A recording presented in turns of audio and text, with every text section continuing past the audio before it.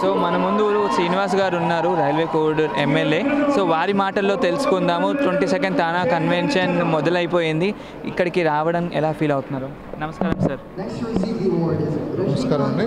So 22nd తానా convention నిజంగా చాలా అద్భుతమైన ఇది. ఎందుకంటే దేశంతో పాటు ప్రపంచవ్యాప్తంగా ఆంధ్ర రాష్ట్ర అభివృద్ధి, అదేవిధంగా భాష అభివృద్ధి, నైపుణ్యము, ఎక్స్ప్లోరర్ అన్నీ కూడా ప్రపంచానికి చాటి చెప్పే మన ఏదైతే భారతదేశ కల్చర్ ఉందో, ట్రెడిషన్ ఉందో, ఇవన్నీ కూడా అనేక రూపాల్లో ప్రపంచానికి చెప్పే విధంగా ఈరోజు టానా మహాత్మా జరుగుతున్నాయి. నిజంగా దీనికి మా నియోజకవర్గము, మాకు సంబంధించిన మిత్రుడు హేమంత్ సతీష్ గారు ఆహ్వాన్ని మేమందరం కూడా మన్నించి మేమందరూ ఇంత దూరం వచ్చి మేమందరితో మా తెలుగు వాళ్ళందరూ నిజంగా అమెరికా సంయుక్త రాష్ట్రాల్లో తెలుగు వాళ్ళందరూ కూడా చాలా అద్భుతంగా అన్ని రంగాల్లో కూడా నిజంగా చాలా అద్భుతంగా ఉంది. ఎందుకంటే గతంలో కూడా మేము ఆట అనే కార్యక్రమం చేసినాము.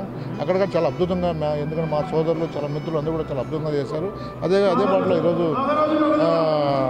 తానా Telugu association, north America association వారి ఆధ్వర్యంలో ఈరోజు కూడా అద్భుతంగా జరగడం నిజంగా చాలా అందం. ఎందుకంటే ఇటువంటి ప్రోగ్రామ్ ఈవెంట్స్ జరగడం వల్ల ఏంటంటే ప్రపంచం నలుమూలన తెలుగు యొక్క భాష, దాని యొక్క ప్రావీణ్యత, దాని యొక్క తెలుగు యొక్క ఔన్నత్యాన్ని ప్రపంచాన్ని చాటి చెప్పడానికి ఎంతో ఉపయోగపడుతుంది. భవిష్యత్ తరాలు కూడా ఎంతో మంచి ఉపయోగంగా ఉంటుందని చెప్పేసి ముఖ్యంగా మీడియా సోదరులు మీరందరూ కూడా దాన్ని బయటకు ఎక్స్పోజ్ చేయాలని ఆలోచిస్తున్నాను. Thank you.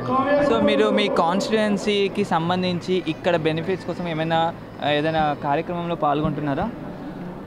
డెఫినెట్గా నియోజకవర్గం సంబంధించిన దాంతో పాటు కొన్ని ఏరియాలో డ్రింకింగ్ వాటరు, కొన్నింటిలో స్కూల్స్ సంబంధించిన అనేది కూడా ఇటువంటి కార్యక్రమం కూడా ఎంతో ఉపయోగపడతాయి.